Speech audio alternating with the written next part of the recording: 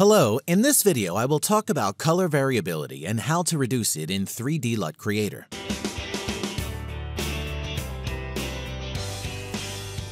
The color variability is a range of different shades of the same color that can be found in some area of the image. This photo is all blue, but there are different shades here. The clouds are more yellow, the blue color in the sky contains magenta, and the blue in the sea has cyan. In the bright areas of the sky, the hue becomes greener. Depending on the image, the color variability can make it either better or worse. But no one shows how to measure variability or how to change it. So I will show you what I thought up on this topic.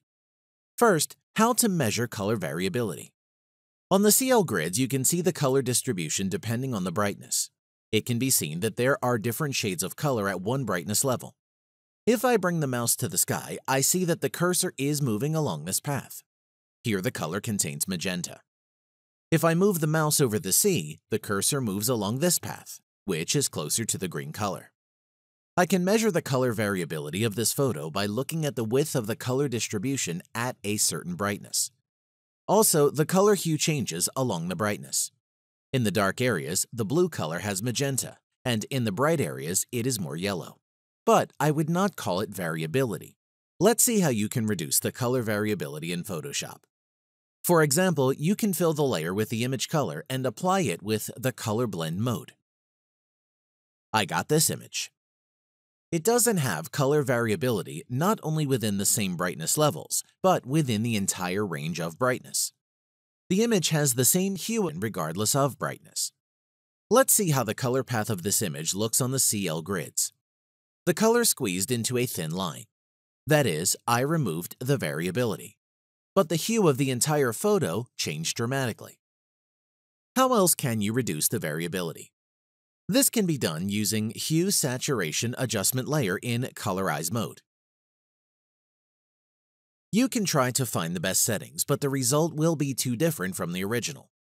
How else can this be done? You can use Gradient Map. You need to pick the colors from the image to get a similar color distribution by brightness.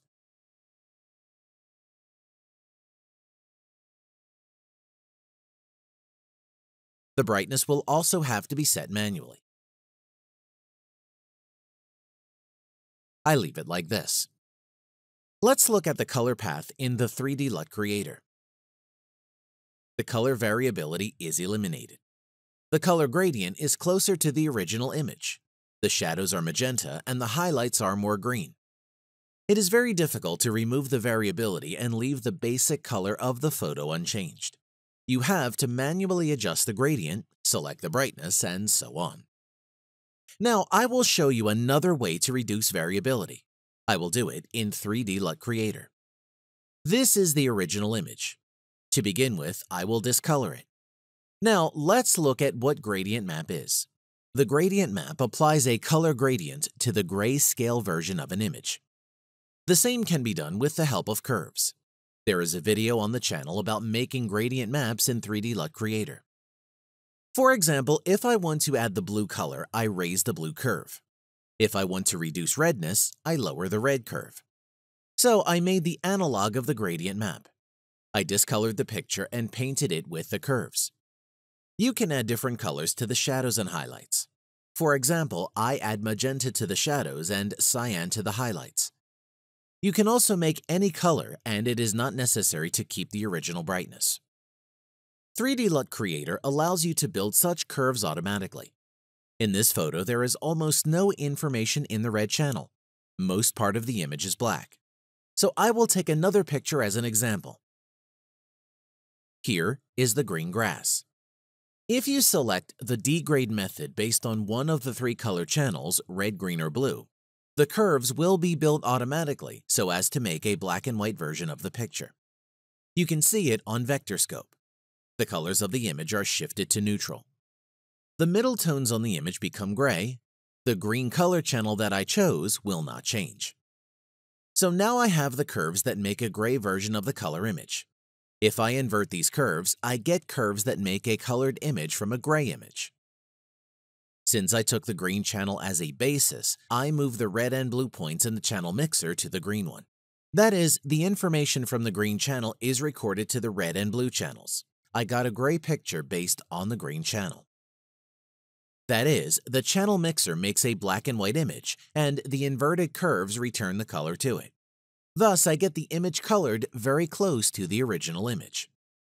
This is how the original color of the image looks on the vector scope. That's how the color distribution of the edited image looks. Notice that the main color of the image does not change.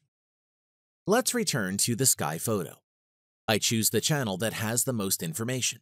In this case, the green channel is best suited because in the red channel there are no shadows, and the blue channel has clipped highlights. I choose the green channel in the degrade method. I click degrade and invert the curves. I remind you that these curves make colored images from the black and white. I turn them off for now. Now I will make a black and white image based on the green channel and turn on the curves. Here is the initial color distribution on the vector scope. That's what happened. The color path turned into a thin line. That is, the color variability became 0. However, the color of the image remained as close to the original as possible. Here is the before. There is the after. Let's try to use this method for copying the color grading. I think many of you have seen the lesson of Juan Malara about making such color grading. He gives an example of the gradient map, which is used to color the grayscale image. You can see that a lot of colors are used here and it requires fine-tuning. I will take the edited photo. Also, you can take a screenshot from a movie you like. I will load it into 3D LUT Creator. Now, I will do all the same. Most of the information is again in the green channel. I choose green and press degrade. Then I invert the curves. I don't have the original image, so I will use a small picture from the website instead. I enable the Split Compare mode. This is what I got in 3D LUT Creator, and this is the one made by Juan Malara. As you can see, I got the same result much faster and without fine-tuning. If the original image is colored and you need to get such a grading, you can simply reduce its saturation. In this video, you learned about the color variability and how to reduce it in 3D LUT Creator. Also, I showed how to automatically build a gradient map for specific color. In the next lesson, I will show you how to use new skills in practice. I will consider how to reduce the color variability of the skin tone. Goodbye!